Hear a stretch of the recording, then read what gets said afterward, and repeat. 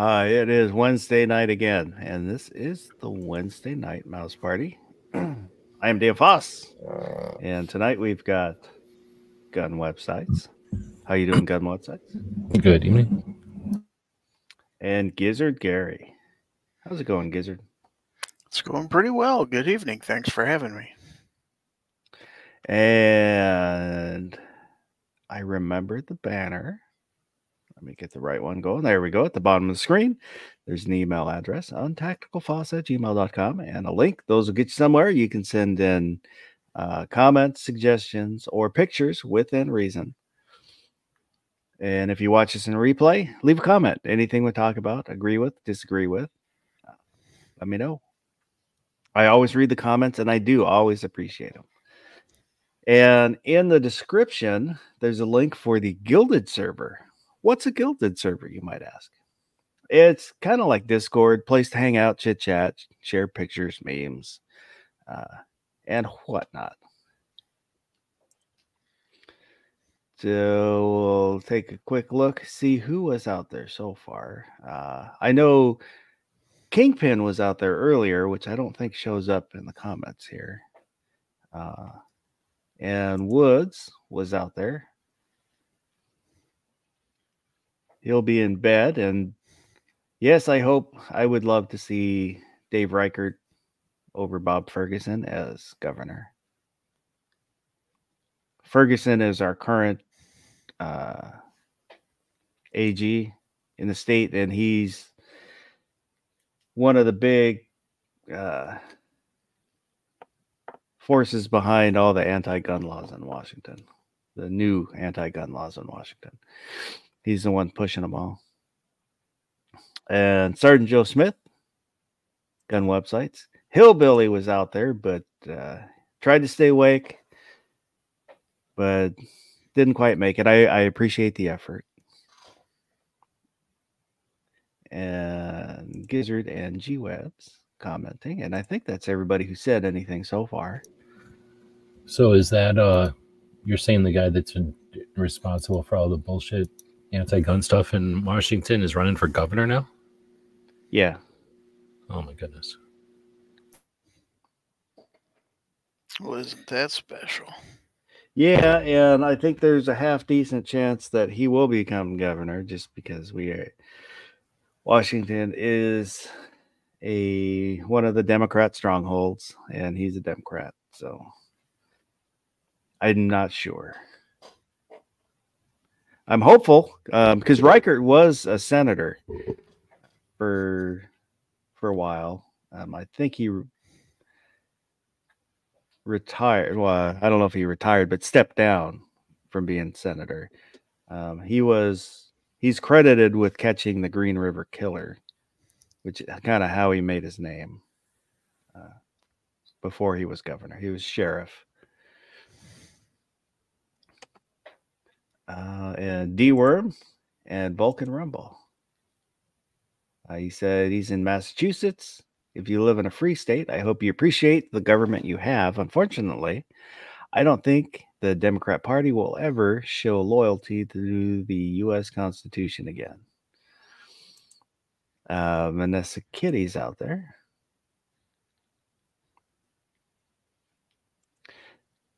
And Vulcan Rumble is also reheating pizza.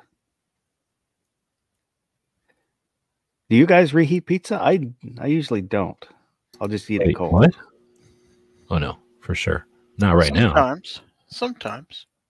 It would kill me right now. But yeah, in toaster oven, I almost like pizza reheated in a toaster oven as much as... That's the absolute best way to do it. Toaster oven. 350, 10 minutes. They make these round that you put the pizza in, and then it turns around for like a frozen pizza. And I'm wondering if you put a regular piece of pizza in there to reheat it. You know, that's essentially the same thing, but I don't know. I used to have one of those. It's called a Pizza Pizzazz, I believe it was back in the day. Used to, so it wasn't that good? It's just a pain in the butt to clean. I mean, it was a huge metal rotating thing, and it barely fit in your sink. And it was Teflon coated, but for some reason, that Teflon coating, once it got cheese on it once or twice, it would not clean off. And it just is a mess, noisy, because the turntable itself, you'd think it would be electric, but, well, it is electric, but it's extremely loud. And then you have a timer for the heat element, but the timer for the heat element is a manual, just a kind of like an egg timer thing. Yeah, spring-winded thing. Why they didn't make that electronic? Click. Yes, exactly. I wanted one of those when those came out, just partly for the novelty of it, but never got one. They take up a ton of counter space. Well, no, I'm glad I didn't know. But yeah, a toaster oven does it. You just can't put a whole pizza in there, obviously, but pretty good because it makes it like a pizza oven where it's cooked on both top and bottom. If your standards aren't real high, Totino's makes a frozen pizza that is rectangular and will fit in a toaster oven. Oh, that's smart. I've bought them before. They're like great for a single person because there's not that much pizza. We usually have some. My son will eat them. I used to buy them. Kind of got tired of them. But the one problem with the Totino's is they stick to everything.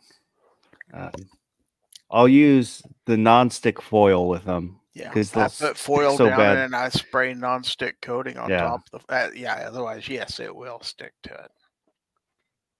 I think the only pizzas that I've ever reheated were Papa Murphy pizzas, the take and bake kind, because my wife used to, if we had leftovers, my wife would freeze them and then I recook them. They were really good then because it would toast up the crust. I think I might have eaten one of those once, but only one time.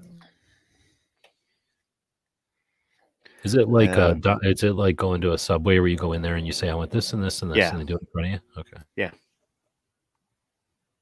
I really like them. So you could be like, I want more bacon. Yeah, I want even more bacon. Yeah, I want even more bacon. My favorite of theirs is the Cowboy. The Gourmet Vegetarian is really good, but it's really rich. They use a white sauce instead of a tomato sauce. But I'll usually have them throw on like a ham on it, just so that there's some meat.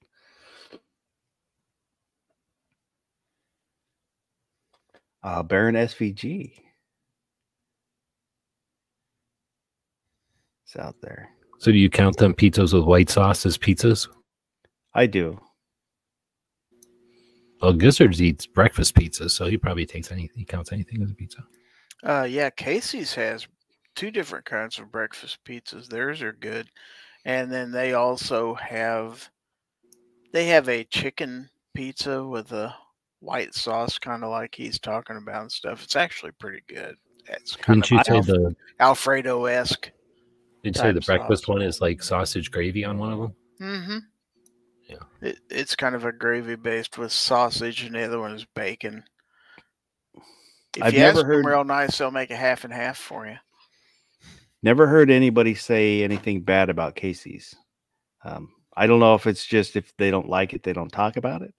But every time I've heard somebody mention Casey's pizzas, they like them. It's pretty good. I gotta try one then. There's no Casey's doesn't like them. Gun Snob doesn't like them at all. So there's one person who doesn't like them, but he's strange. So Vanessa Kitties mentioned in SCOTUS shall those are gas stations, right? Yeah. She'll be hearing a few gun right cases in the near future. Hopefully. They may help every state's residents against current infringements. Vulcan Rumble's asking if he should invest in his own pizza bag. What's a pizza bag? You mean like they keep them when they do delivery to your house, that kind of pizza bag? Or is it something else? I'm not sure. That's the only thing I could think of. Oh, there's only Casey's in the middle of the country. I know I've been to a Casey's before, but it must have been while I was traveling. We don't have them. Yeah, Midwest, basically. Based in Iowa. Oh, really? Some people say it's not a real state. So they got chicken and potato wedges, right? Because I think I went to one to get potato wedges. They do. A bunch of chicken there. Okay. Where was that? It might have been in Nebraska. That's possible. I'm kind of interested in this Pecan Woods smoked channel catfish on a pizza. I've never heard of such a thing. I would try it. I don't know. I wonder if she makes that because it says my pecan. Yeah, homemade. Yeah.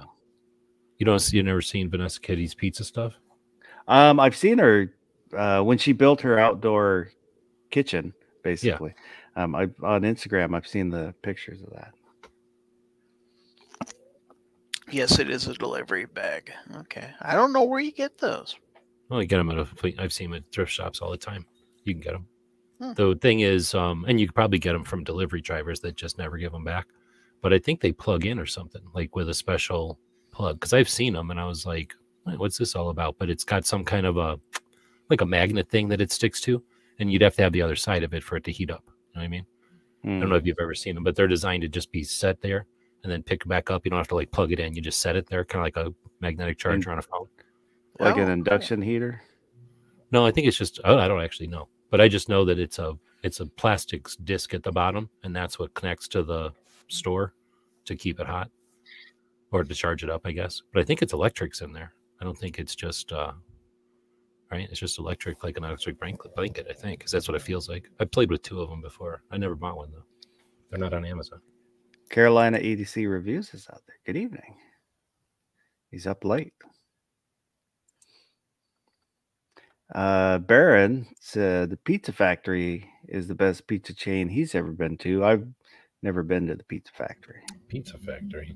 Never heard of it. That has to be up by you, probably.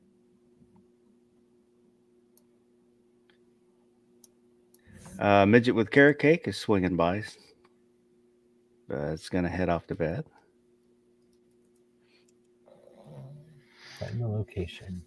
Vanessa Kitty said restaurant supply stores have heated delivery and transport bags.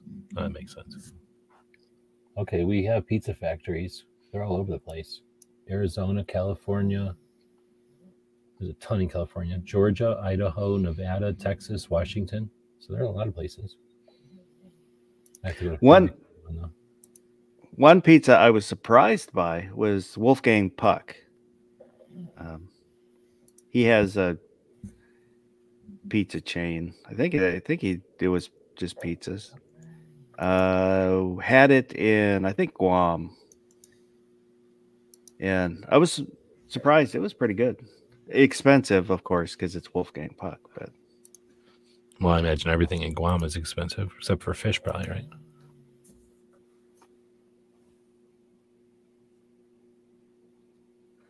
Oh. And Vanessa Kitty, my local restaurant Supply has wonderful floor version of a dough mixer, absolute giant mixer. They have the largest coffee maker I've ever seen. That's one thing I have always wanted, just a stand mixer. I still want a stand mixer, but I don't want to take up counter space, and I don't want to have to take it out and put it away. Yeah, you mean like a KitchenAid?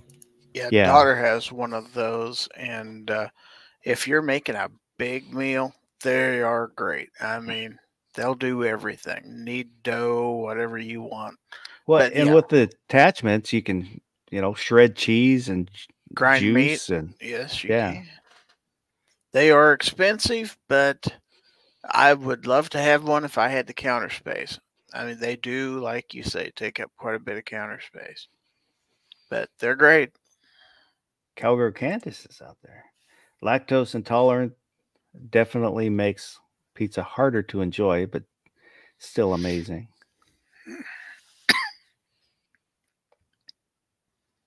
And she said Baron makes great pizza. And Carolina is off work tonight, but doing a bunch of video editing. Well, happy to have you. Oh, there's a link for this week's poll. pinned at the top of the chat. So if you haven't voted yet, you can head over there and vote.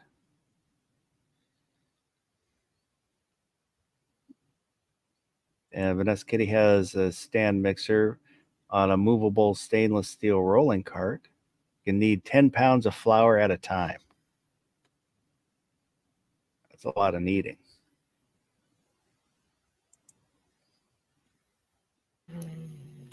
I've worked with ones in kitchens before that are like probably 35 gallons or something. Yeah. Like stand there next to them. You can get that kind of stuff from like restaurant auctions. Find a restaurant that's going out of business or a commissary or something that's going out of business, and they'll sell you all their, they'll auction off all that equipment. The kind that'll take a hand if you're not careful.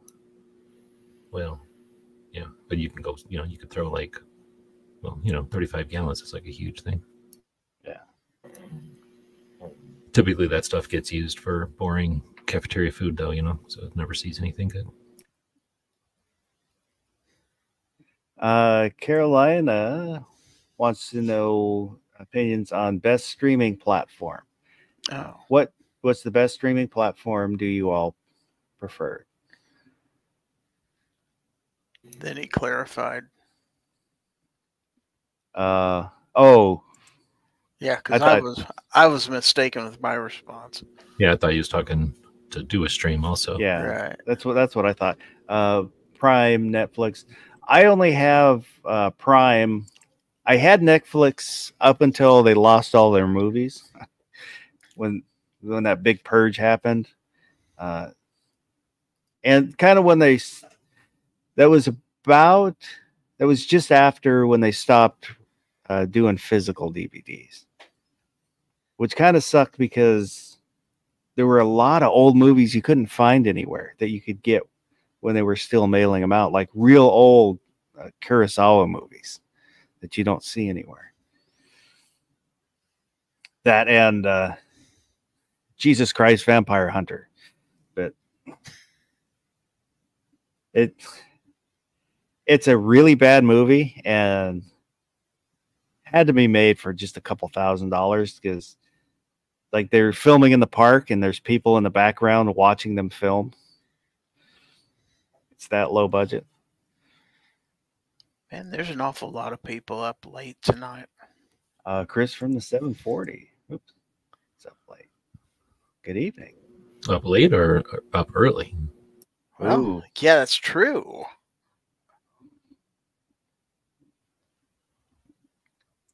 I think Amazon, although I don't usually, I just watch the stuff anyway, but so I don't subscribe to any of them except Amazon anymore. But I've had Netflix before, and we had Blockbuster back in the old days.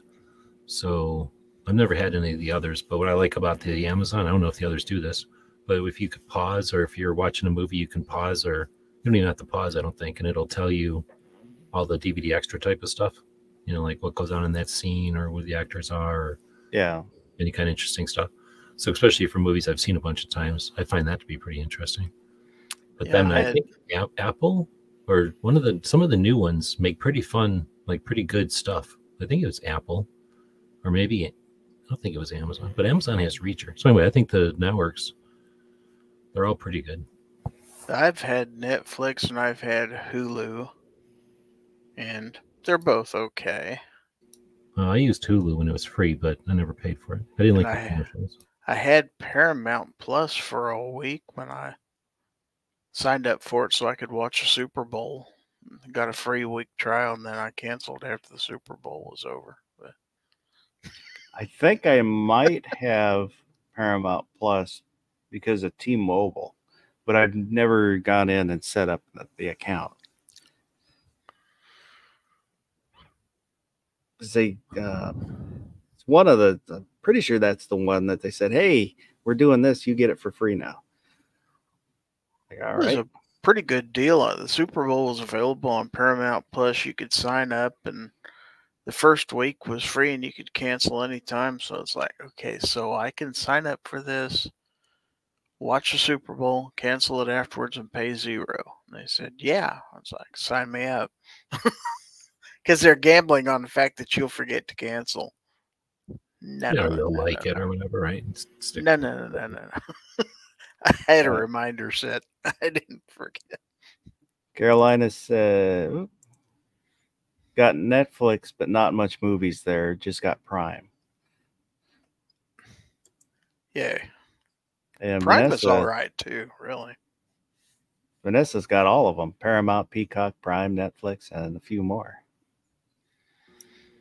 Well, since I canceled my cable, there's a limit on the free stuff I can watch. So legally, let me put the flying quotes up there. We've got DirecTV, and one of the reasons we still have it is so we can get the one Japanese channel, which the channel is not going to be doing satellite service anymore. So DirecTV is switching to another Japanese channel, which we're kind of waiting to see if that one's going to be any good. They've got a free preview going on right now, but there's only like 7 shows and they just keep repeating them. So I don't know if that's the way it's going to be forever or if that's just for the preview.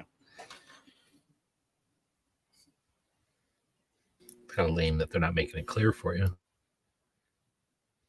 Because there are channels that just play 7 shows over and over and over again, and that's pretty neat.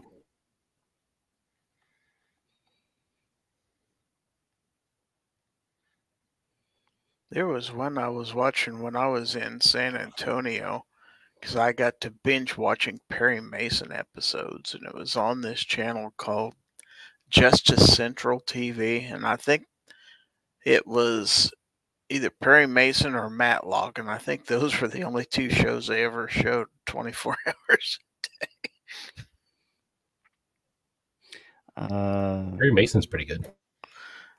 Oh yeah. I went back this weekend and watched the old Disney, the Dr. Sin, the Scarecrow of Romney Marsh. He's kind of like a Robin Hood character. And Swamp Fox, the series they did, which I did not remember that Leslie Nielsen played the Swamp Fox in that. It's kind of weird to see him now that I realize who it is as the Swamp Fox, but he did a decent job. The Scarecrow is better. It was what's that? Swamp Fox is a military show? Yeah, it's based on Francis Marion, who was the real Swamp Fox in the Revolution. Kind of did hit and run and hid in the marshes, in the swamps.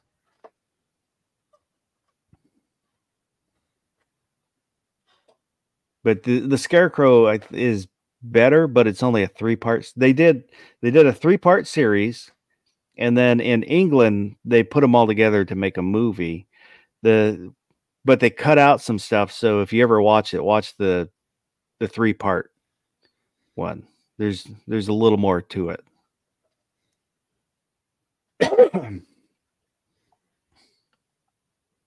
The only reason Carolina got Prime was because of the new Roadhouse movie coming out.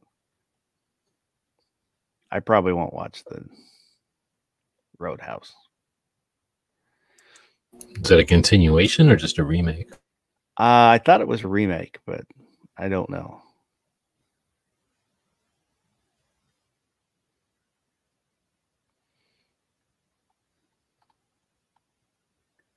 And Vanessa Kitty watches Tubi, the Tubi app, because they have very old shows and movies.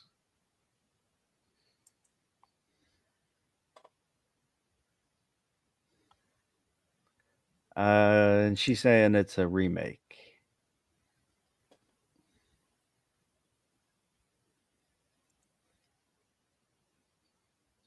And Chris, my wife has to have them all. I spend a small fortune on Hulu, Netflix, Paramount, Prime, and Peacock, and would be fine just with YouTube.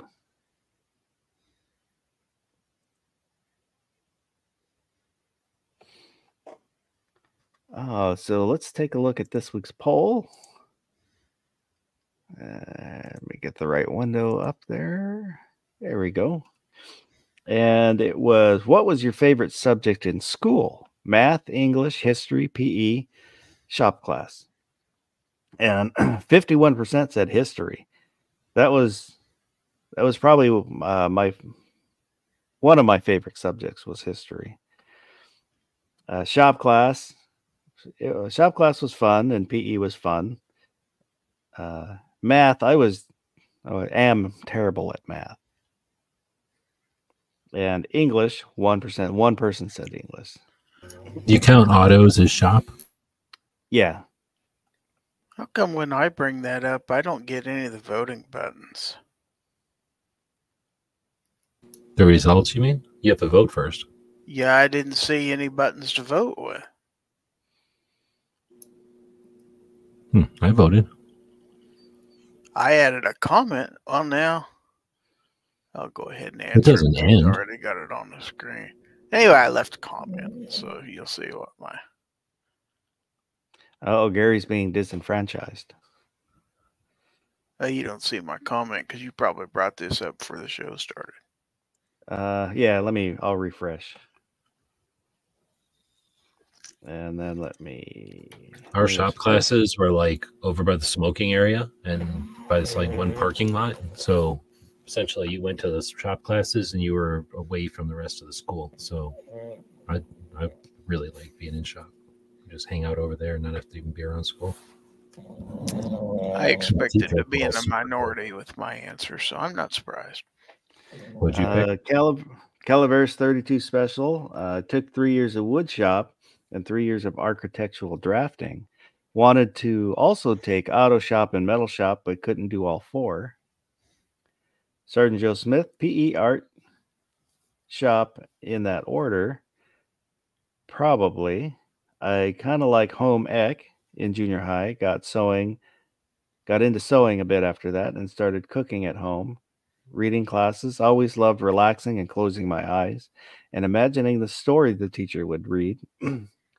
Books like The Outsiders, Little House on the Prairie, Where the Red Fern Grows, Old Yeller, and more. After that, science class, then history, spelling, and math were the least favorite. Thought I was in the advanced class for both. The goddamn bacon, lunch prep.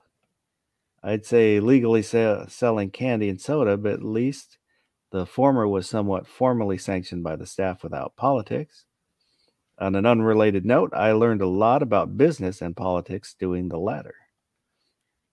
Who was that? The goddamn bacon.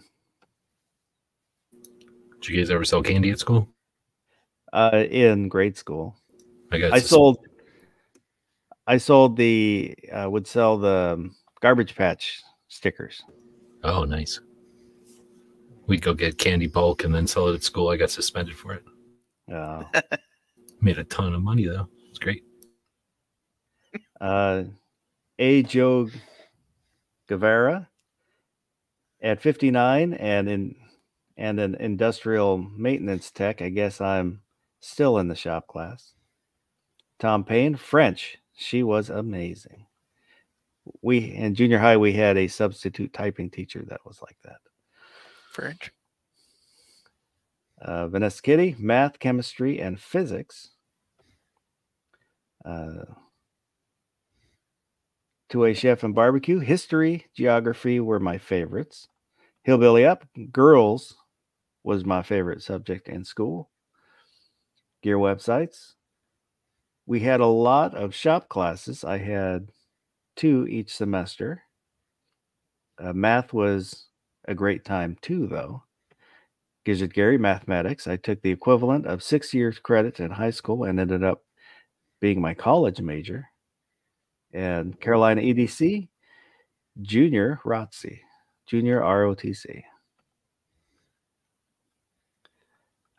Thank you to everybody that voted.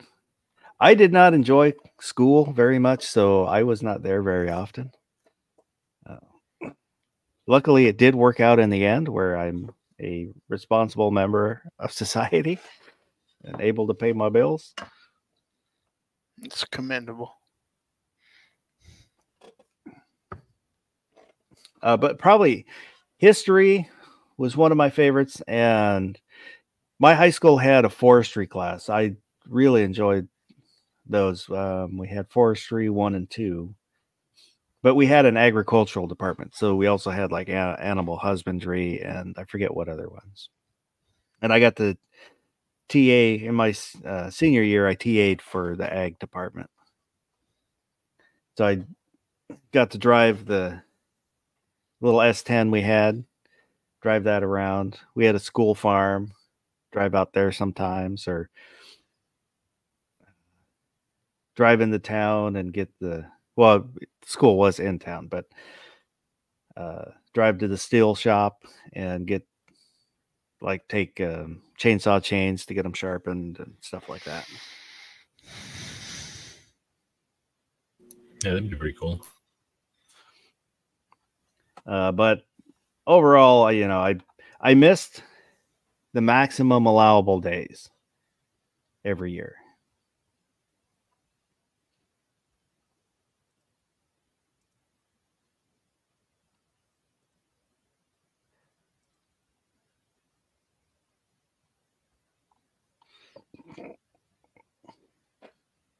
And like I was talking in the pre-chat, had lunch this weekend with friends. The pretty much the only people that I kind of kept in touch with from high school.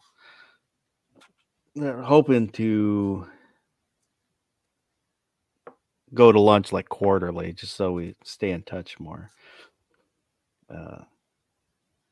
One of them had moved away and was gone for a while, and he moved back a few years ago, so got back in touch. And then the other two basically lived with them at different points throughout the years. One of them, Kevin, he's the reason that I was out in Eastern Washington. He was going to Washington State University, and he's like, well, you're not doing anything. Why don't you come out here? Yeah, all right. So I lived out there for a while. Took some classes. Over the years, had taken, went to community college, couple different community colleges. And then while I was in Pullman, where WSU is, I wasn't going to school, but was dating a girl, and she's like, hey, why don't you just take classes? You're here anyways. And that was, she was kind of the start of me getting my shit together, where I started becoming a responsible adult. And so I took some classes, didn't finish, because I'm not good at sitting still for a long time, like through lectures and stuff. So I would, a lot of times I would just go bowling or go play pool at the Cub, the student union building. I enjoyed learning. I just was not good at sitting still for that long and listening to somebody talk.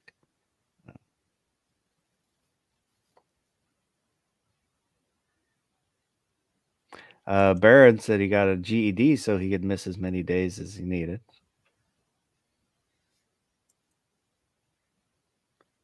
And Vanessa Kitty, got my high school diploma, but enlisted in the Air Force back in April of that year, 1980.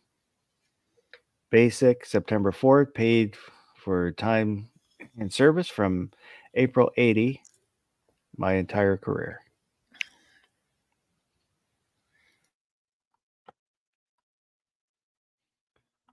And Vanessa also said, went to high school for chemistry classes in my senior year on a Sunday, but that was a plus for me.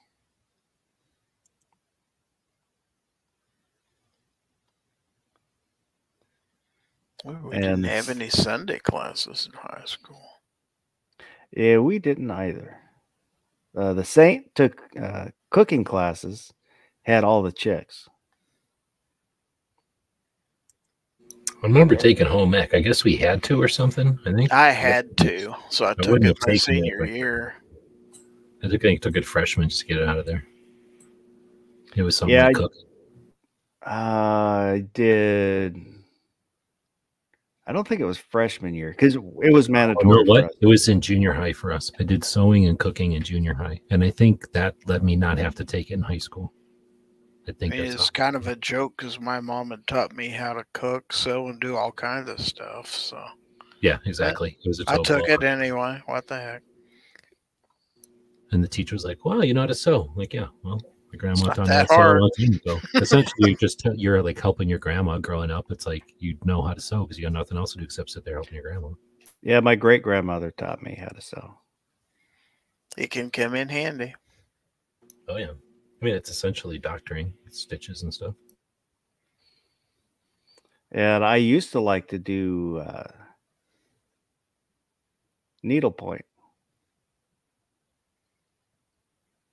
It's kind of, I don't know, it's almost like connect the dots. You know, you're talking like the kind where you buy a set and it, or whatever you call like a kit, and then you just color by numbers, or you start with blank and do something. I would start with blank. I'd just have a frame, and then just kind of, I think I would trace and pencil whatever design I wanted to, and then you go to it with your colored threads. Make your design. That works. If you got the time to do it, that's the way to do it. You can make your own custom patches that way. I didn't learn anything cool like that. I did a couple of years ago learn how to tie knots with paracord and stuff like that. And make my own lanyards and stuff, which is kind of cool. Crocheting, essentially? It pretty much is, yeah. I think so. I think that's just a bunch of knots. There was this channel called Tying It All Together back in the old days of YouTube. It's probably still there. Maybe it's not. He made a book or something. But his deal was every day he would, maybe not every day, but every once, pretty much every day, he would make a new video with something with paracord. And, it's pretty easy when you have like a blue one and a red one. You can see how the knot's made or whatever. Or like you're saying, lanyards and monkey fists and all kinds of shit. Well, if you go to buy lanyards and then you find out how cheap paracord is and you can make tons of lanyards for basically nothing, yeah, it's a skill worth picking up for sure. Definitely. And you can do that kind of stuff while you're sitting around being bored. Like all you got to do is have some paracord with you and you got keychains or lanyards 5 minutes later.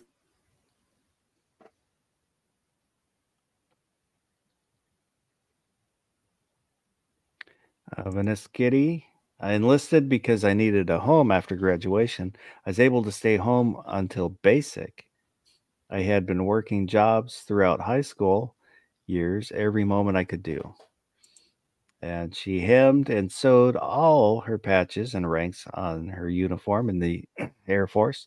Graduation for basic had me adding A1C stripes on my uniform, and even before midnight, E3 just after basic graduation. And she's making bison hide leather bags currently.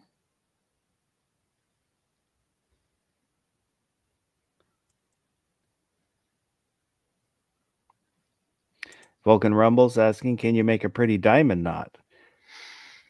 He's been trying for years. I don't know if I've ever tried. I used to do something like that for making pockets for slings. You ever made a paracord sling? Those are pretty handy. So I'd do something like that for the pocket, but not good looking necessarily.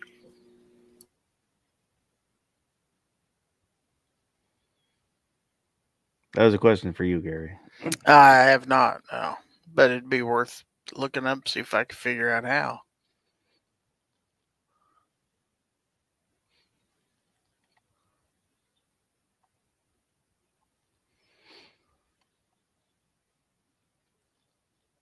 I don't have any experience with paracord. You should try it. I probably should. There's videos on YouTube on how to do it. It's how I learned. YouTube is a great resource. Mm-hmm. I watched several videos till I found one that was actually slow enough, and I could kind of follow along and figure out exactly how they did everything. And once I finally got it, it's like, oh, now I got this. Boom.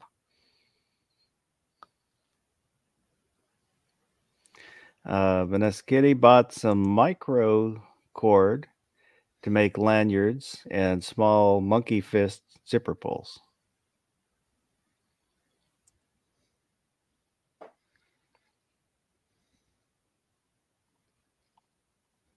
I may or may not have some zipper pulls left over from SHOT Show.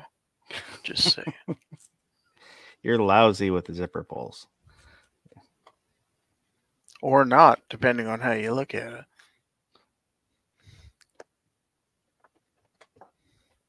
That's the 50s definition of lousy. Lousy with. You have a lot of them.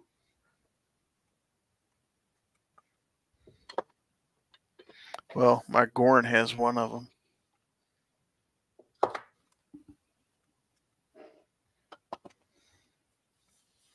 I've been slowly saving for a lever rifle and almost blew it on an M&P.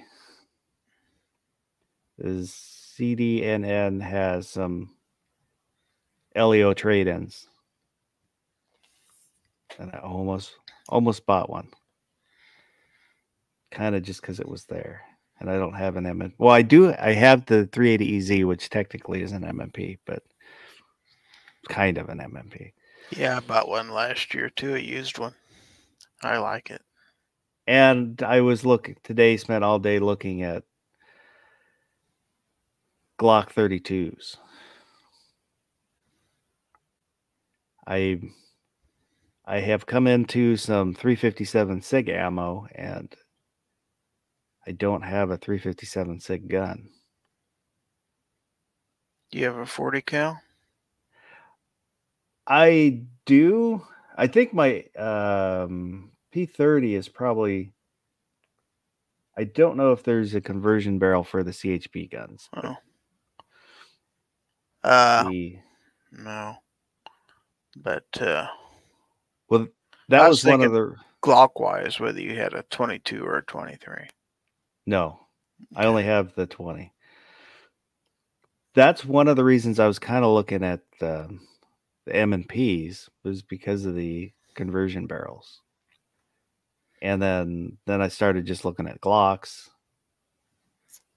You can get, for the CHP, you can get 9mm conversion barrels. I don't need a 9mm conversion barrel for that. If you want to really weaken your CHP gun. Yeah. I think I'm going to bring mine to Thunder on the Prairie, by the way. But if I did that, then that would blow everything that I've saved up for a lever gun, which is usually what I end up doing. So I'm trying to stay strong. Too. But it's kind of tough because you save up enough and then you realize you have enough to get this. I could get this right now instead of saving up for however long. That's usually what I do. I was going to get one last year and I passed it up and it was $50 off too. I should have done it. I wished I had. Barron sold one of his and it was beautiful. It was a Henry, but it didn't have the side loading gate. It was just before the side loading gates came out, but it was really nice looking lever gun.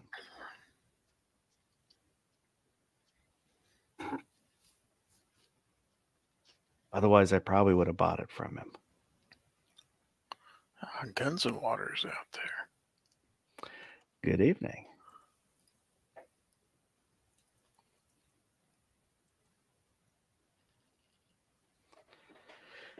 I don't know. I don't know if I can stay strong.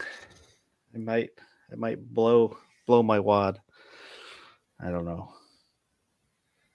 I really want that Glock now.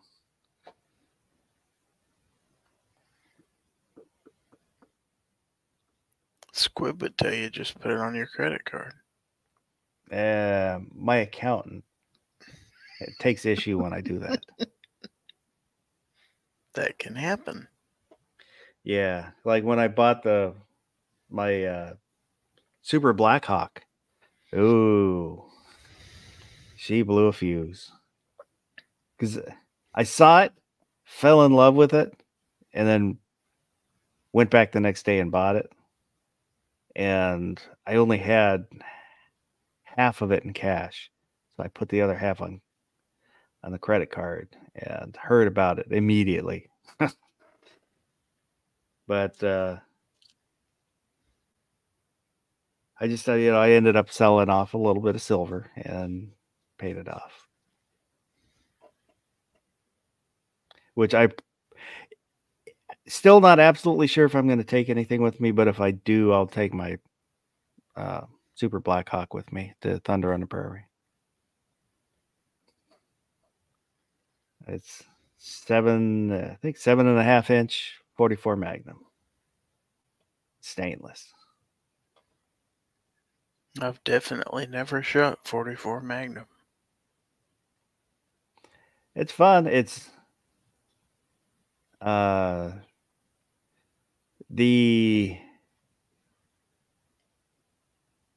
grip takes a little getting used to, that angle on that grip angle. Definitely takes a little. The more you shoot it, the more comfortable you get with it. I'll say that. And Guns Water wants to know blued or stainless. It'll probably end up being blued, but I love stainless guns. But we'll just have to wait and see. I don't have anything specifically in mind just yet.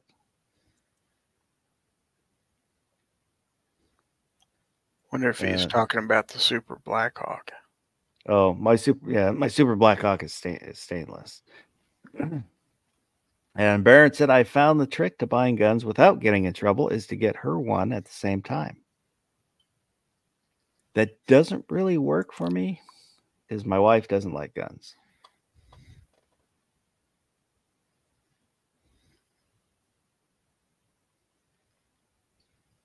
And Vanessa Kitty bought a very nice edge beveler for leather from a Singapore company, Crimson Hides. The arc beveler is such a pleasure to use. So, top tip for those doing leather work. Barrett said she just read the last comment and smoke came out of her ears. Oh, yeah, and Guns and Water.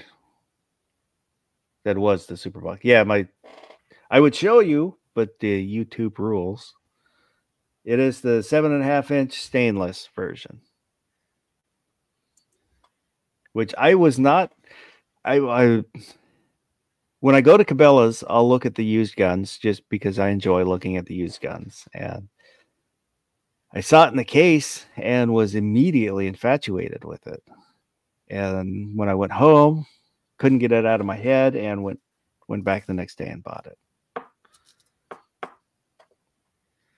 You're lucky because a lot of times what happens is you pass them up and you go back the next day and they're gone. That happened. No! That happened with AK-12 that I saw at the shop, and I had, I'm not an AK guy, but for some reason it caught my eye and thought about it. It's like, well, I'm not really interested in that. Went home and thought about it more and went back next day and it was gone. And it was even like a really good deal. It was, I don't remember what price it was, but it was, for some reason, it was cheaper than normal. And I don't know, wish I had bought it, but, c'est la vie. What caliber Super Blackhawk? It's 44 Magnum. I probably wouldn't have bought it if it was 357. I think one of the reasons I bought it at the time was I wanted a large kind of impractical gun. Something big and loud and just cuz. And that, I stumbled across that one and bought it. I still would love to have a Desert Eagle. They're impractical, but they're big and obnoxious and kind of cool.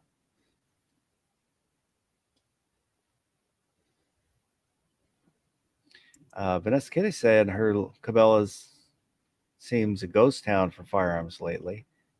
Hardly nothing in the gun library. That's the way ours is now, but that's we had some more anti-gun laws passed that went into effect this January. So there was a run on everything. And now we have in Washington a semi-automatic rifle ban.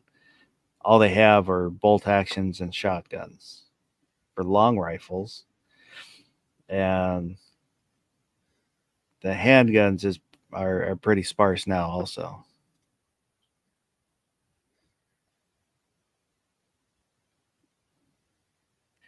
The Saint is asking, does the SIG X5 lower receiver work with an AXG full-size trigger group and slide?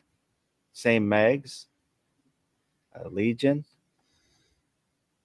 I don't know. I don't know. It seems like it would, but I wouldn't take my word for it. But it seems like it should.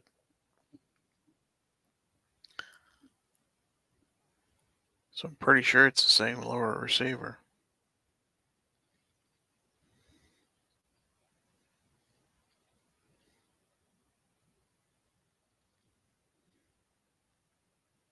Vanessa Kitty saying buy a 629. And Chris, I have a T-Sauce Night Stalker on layaway at Butts. Nice. And it's killing me not using my credit card to get it out. I think there aren't any shops local that do layaway, and I think if there was, I would be in a lot more trouble. Yeah, mine does. Never used it, but they do.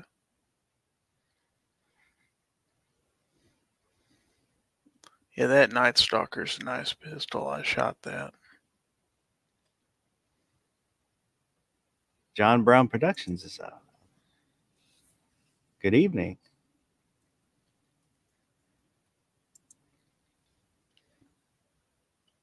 Yeah, I'll be looking at stuff online, and my wife will walk by and go, no.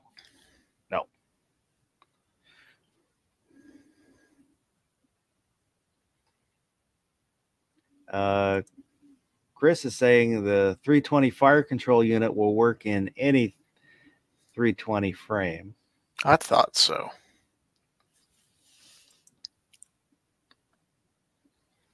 And Vanessa Kitty's oldest handgun is her first 629, bought in the fall of 1982 when she got stationed in Alaska.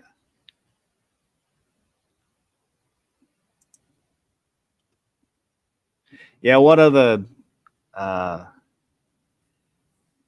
kind of been looking at the Raging Hunter, the Taurus Raging Hunter 460, the two-tone ones. Excuse me, are kind of neat looking. I want a 500, but talking with Hillbilly, he's kind of he was saying 460, go with the 460. 460, which I wasn't really interested in, but kind of the more I look at it, it's like, wow, I wouldn't mind having that. You are a pain junkie, aren't you? I am a recoil junkie, yes.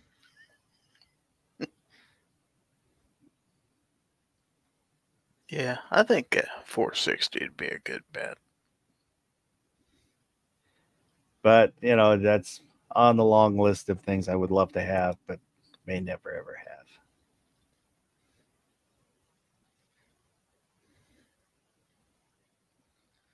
There you go. There's 2 or 3 votes for the 460 right there. And Baron 460 lets you shoot cheaper ammo like 45 Colt. That'd be a plus. Vanessa Kitty 460 is a strong shooter, and so is the Smith & Wesson 50. Guns and Water 460 shoots more calibers. And I understand that, and that makes logical sense, but I don't know. There's something about the 500, the Smith & Wesson 500 that I want. But I also want a 454 Casull, and that's one that I've wanted for years and years. When I was working on campus at WSU, one of the contractors that I worked with, I went over to his house, and he had a Super Blackhawk 454 Casull. I think that's the one he had laying on his floor, and looked at it, didn't touch it, but we had stopped by his house to grab something, and it was just laying on the floor in his living room. But have kind of been infatuated with him ever since.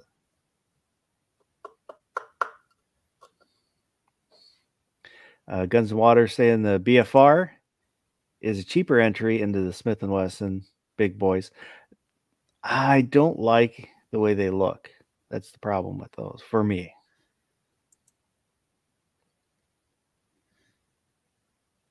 And Vanessa Kitty wants a 50 BMG rifle on her bucket list. I don't know. I'm not interested in. I would love to shoot one, but I don't have an urge to buy one. There was a local shop that had 2 of them for sale years ago, but they're out of my price range. And Guns and Water saying 460 shoots 454 Casull. Yeah, the look of the Blackhawks. That's kind of the thing. I think the 4-inch barrel is the one that I want. And the Smith & Wesson 500, I want the snubby one that comes in the like the one that comes in the bear kit, just because of the way it looks.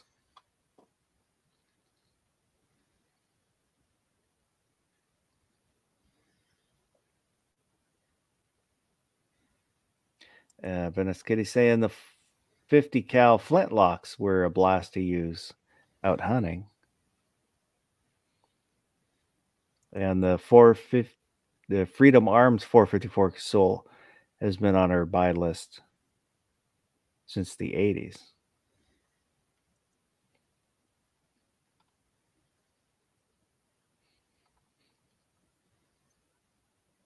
I don't know, it's talking about these it's similar to talking about some of the old Mopars where I enjoy it, thinking about them, but also kind of makes me sad because I don't have it.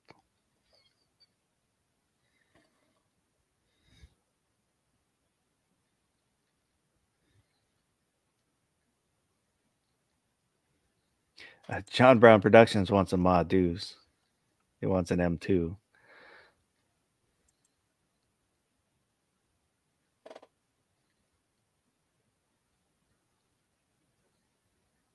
And Guns and Water said a longer barrel shoots faster by a lot on those cartridges. That's true, but I like the look of the shorter barrel. And for me, that's a lot of it is the way a gun looks.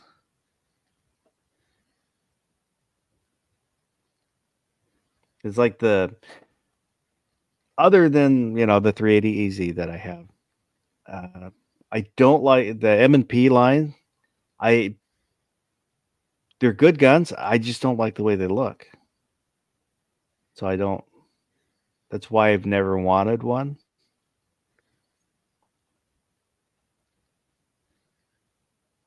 And Glocks were kind of that way. Whoa. hopefully my internet stays up. I just kind of flashed there for me. That's all right. Glocks were kind of that way for a long time until I bought my G20 and then shot it, and now I really like Glocks. They're still kind of, plain Jane looking. But... yeah, there's something kind of cool about that, though. They're not my favorite. They're not my least favorite. I mean, there's probably something I like about a lot of guns. But I'd feel bad if I didn't have at least a couple of Glocks in my collection. So, but I'm never going to be just a Glock guy either. Yeah, the 48, I think the G48 was the first one that I ever shot. I rented it at the range, and I really liked it. It shot well, it was comfortable, and that's kind of started the changing my mind on the Glocks. And then when I went to the gun store and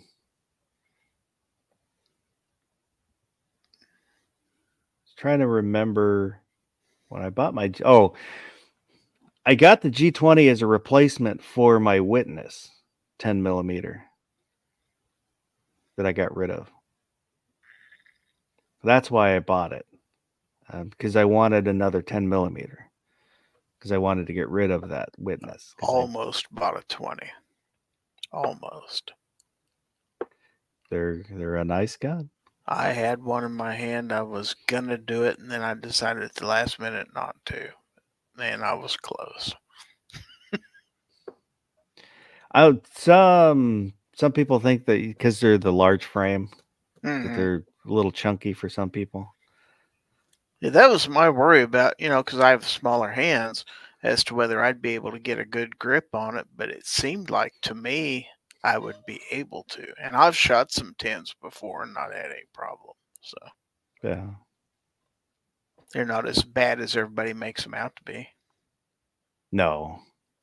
And I would love to have a 10 millimeter 1911. I've shot one or two of them. They're nice. As the one 1911 I have is the Kimber. It's the Kimber Custom LW Ghost. There might be another word that I'm leaving out. I don't know, it's a long name. But it has the aluminum frame. The LW is lightweight. And I kind of wish I had got an all steel frame. I want a real Colt someday. Well, you can buy one. No one's stopping you. They want money. Oh. Lots of it.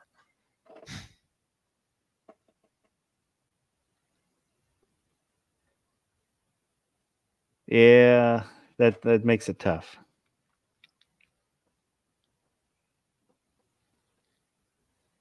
But that's kind of the things when I switch between when I'm looking online.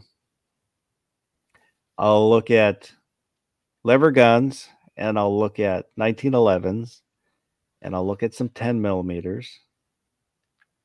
And lately I've been looking at 357 SIG guns, and I'll just kind of rotate through and think, oh, this is what I should get. And then it'll switch to, no, this is probably what I should get. This would make more sense. And then no, this is what I should get. See, my first 1911 is the Taurus, and it's a blued frame, so I really want one in a stainless frame. But for some reason, some people think those are worth more. But they're pretty.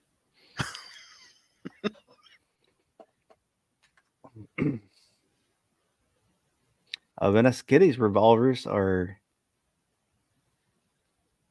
8 3/8 barrels. Wow. She's got the long ones. And she has a Gen 5 G17. I don't have any Gen 5s. Got 2 Gen 4s. That's what mine is, a Gen 4. And of course, my 42 is genless.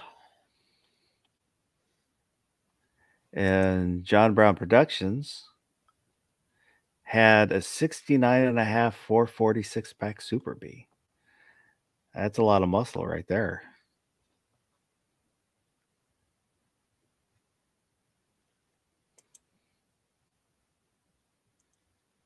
And she says some nice Colt 1911s in the Cabela's gun library. Yeah, next time I'm in town, I'm going to go to Cabela's just for the heck of it. I haven't been in a while. And I've got some points on my Cabela's card. So. I'll go once a month, once every couple of months. Go down and look around. Like, you know, I like to look at the used guns, and then, you know, I'll look at what, just to see what the new guns look like, what they got there, and I'll pick up a couple of boxes of ammo. See, I buy all my gas on my Cabela's club card so I can rack up club points. I don't have the credit card. I just have the club card, the regular card. Well, when I bought that Taurus G3C, they offered me a deal on it. If I signed up for the card, I got like X amount of money off the price of I couldn't hardly turn it down, the offer. It's like, okay, so if I sign up for this credit card, you'll give me an extra $30 off the price of the gun, and I get a free flashlight. What's the catch? No catch. Okay. You have to pay it back. That's the catch. Nah, not really. Then I was looking at the stuff. They kept sending me stuff. It's like, you know, if you buy gas, you get XX Cabela's Club points, and those apply to your account, and you can spend them at your Cabela's. It's like, okay. I'm going to be putting it on a card anyway. Might as well put it on that card because I just pay it off at the end of the month anyway. I don't ever let the charges revolve. I'm not paying them interest. Yeah. I don't do that on any of my credit cards, but I use them occasionally just to keep them, you know, active.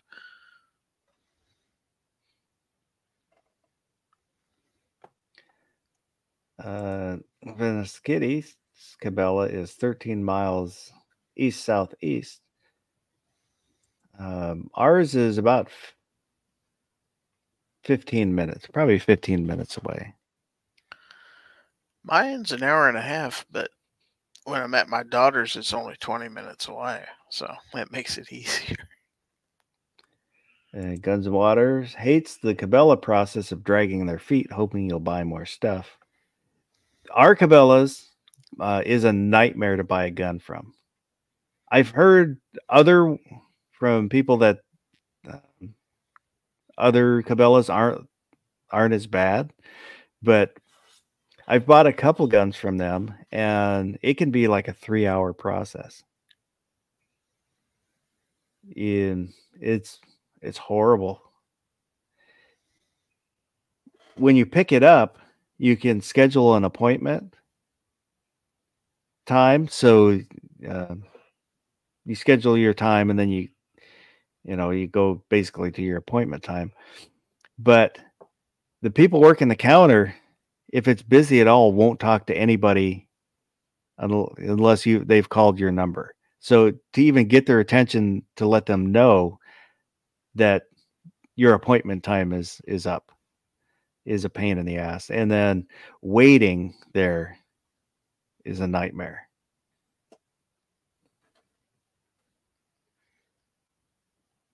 That being said, I've bought far more guns at Academy than I ever have Cabela's. Academy's easy.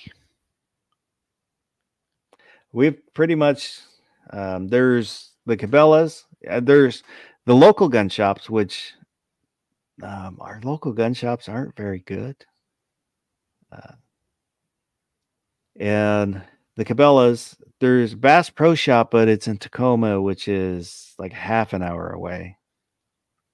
And in Tacoma, I don't like going into Tacoma any more than I have to. Woods will back me up on that. And Shields isn't too bad. I bought one gun from Shields. There's it's not Sports Authority. It's now I can't think of the name, but that's who I bought my shotgun from. But they're like an hour away. The two closest stores are both like an hour away. Sportsman Warehouse. Thank you. That's the one that the other kind of chain. Big Five, who I don't even know if they still sell guns. They did sell like bolt rifles and probably shotguns. Dick's, who stopped selling guns. Yeah, forget Dick's. The Walmart, I'm not sure if our Walmart did, but it was, a tiny section. And I don't even know what they ever did, and I don't know if they still do. Ours has long guns, a few. There's just two little carousels. One has shotguns, one has rifles. Not very many, like a dozen shotguns and a dozen rifles. So not much to choose from, but there's a few there.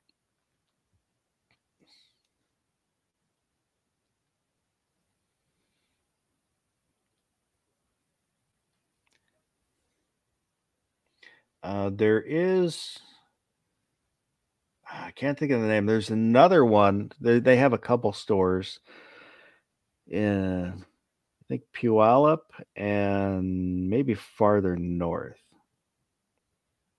who I've never been to. One of the drivers that delivers to work, he was telling me about them, that they have it's a sporting goods place. And I've looked up online. I haven't looked in a couple years, but their online was basically like a catalog. So it wasn't, their website was not very interactive. Okay. There's a list of stuff that they might have, but you don't know if they actually have it or not. Yeah, I prefer, like, if I'm going to drive to a place, I want to go online and say, okay, this is in stock. It's not in stock. At least I know before I drive all the way there whether it's a waste of time or not. Yeah. Excuse me.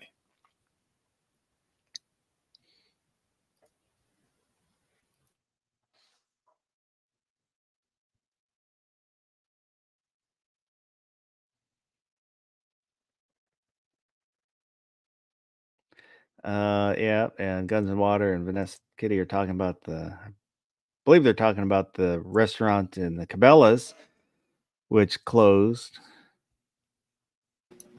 Oh yeah, in all of them, huh? Yeah, it never reopened. The one in Lacey, it's where they keep all their bicycles now. The Bass Pro Shop in Tacoma had a bowling alley with the underwater theme. That closed down 2 years ago. Yeah, Shields in Wichita has a bowling alley and a skee ball thing, I think, too.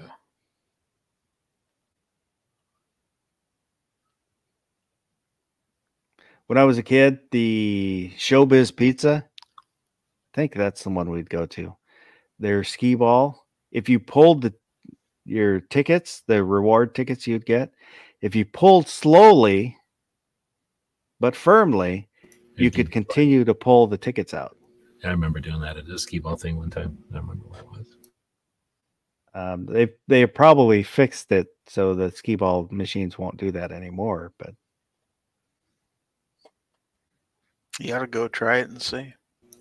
I don't think that's probably one of the reasons. And then people would just stand there and throw the ball right in or whatever. I think that's why the stuff cost so much, because they know so many people are messing with the system to get free tickets.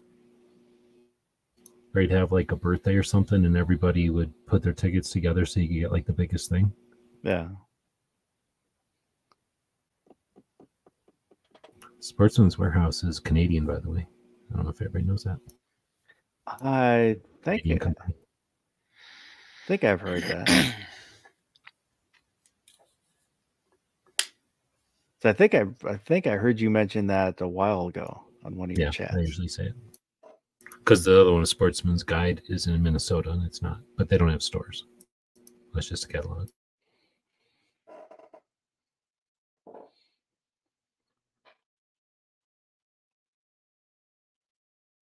Vanessa Kitty saying at Chuck E. Cheese, I could tip up the coin drop game to give out all the tickets in the machine all at once. When my son was little and we would go to Chuck E. Cheese, the one thing he liked to do was the stupid phone. He wouldn't play the games. They had a little phone, so the characters would talk to you. Oh. And he would spend all his money on that stupid phone.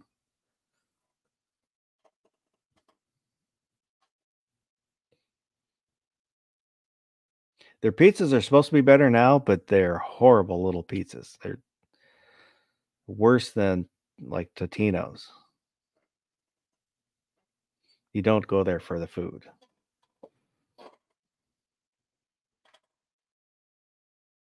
We went in there one time and they'll stamp your kid and stamp you with the same stamp so you match.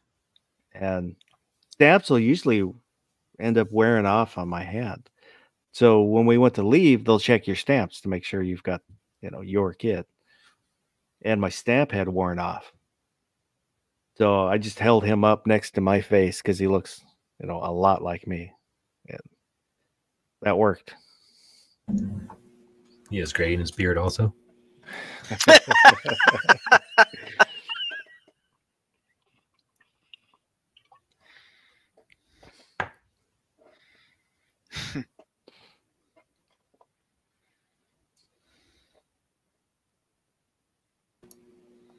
That was invented by Atari. Chuck E. Cheese. I think I knew that. Yeah, to promote their games. Well, because the guy who invented Atari got bought out, and when he's looking for something else to do, they bought the company and the 2600 and all that, but they didn't buy everything. So he figured, let's make a thing where the parents can eat pizza and the kids can play these video games, but essentially bringing everybody together instead of just going to an arcade. But he knew that he had the idea that another way to provide video games was an environment that brought the whole family together instead of just a video arcade. It was originally called Showbiz Pizza. Yeah, there's a whole thing about the Showbiz with I don't remember I watched the thing about them years ago, and I don't even remember what the point I was going to make. The guy from Atari started the first one, and then somebody came up, one of his franchisees went to like the franchisee meeting and everything, and then went like, okay, well, I'm just going to start my own. And that it wasn't Showbiz, it was the other one. What was the other one called? I forget what the other one was called. And then eventually Chuck E. Cheese bought both of them, or they bought the other one. Yeah, because Showbiz had the ape, and Chuck E. Cheese had the mouse.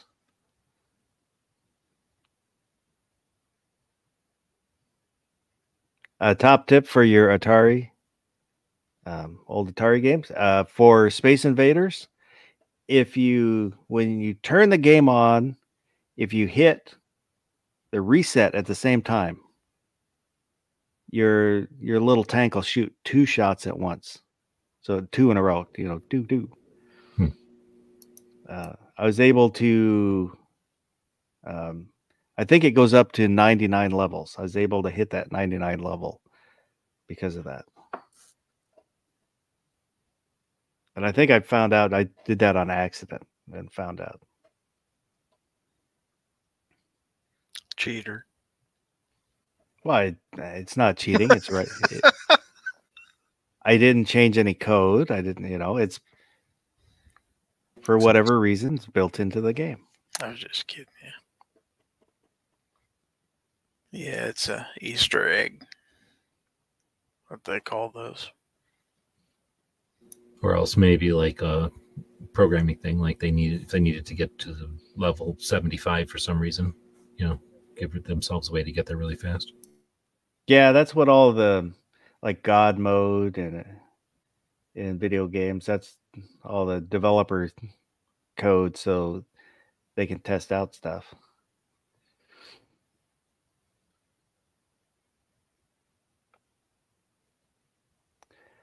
Mr. Gary. I had a question about today's bracket. Oh, I can't do the bracket. After I had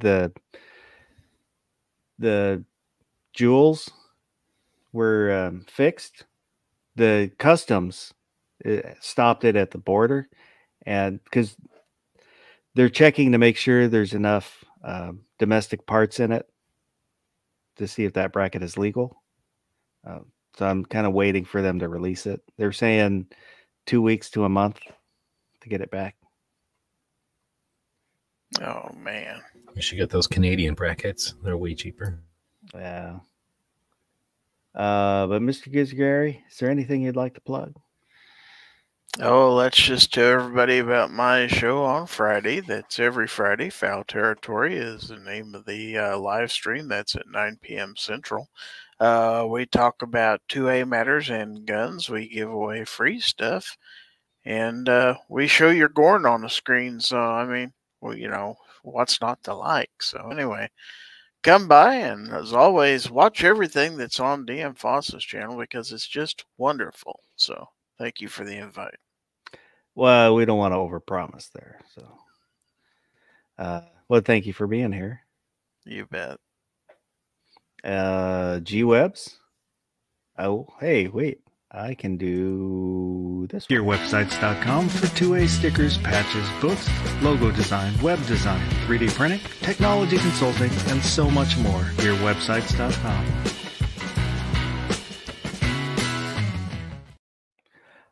Is there anything you'd like to plug, G-Webs? Yeah, I'll plug for everybody that's listening now or in the future to take a second. I just got done with having food poisoning, so coming out of being all, you know, sore and miserable for a day or so. You always come out with whatever you call like a brighter look on life. So I just like to pass that along to people. Don't take stuff for granted and give everybody you love a hug or a kiss or whatever you do, and appreciate it. You know, we tend to, I think I tend to, at least I'm assuming other people tend to just blow through things when you're not, you know, paying attention. And this kind of stuff trips me up and makes me pay attention and appreciate the stuff we've got. So just throwing that out there. Appreciate the people you love. Tell them so. That's good advice. Always look on the bright side of life. So for everybody that was out there in the live chat, appreciate you being here and interacting. It makes it a lot more fun. And if you were watching and didn't say anything, I appreciate you too. Don't be afraid to speak up. Let me know that you're out there. If you watch this on replay, once again, leave a comment. Anything we talked about, agree with, disagree with? What's your favorite kid pizza joint? I read the comments, all of them, and I appreciate all of them. And there will be an overnight this weekend, and I don't know what we're going to talk about.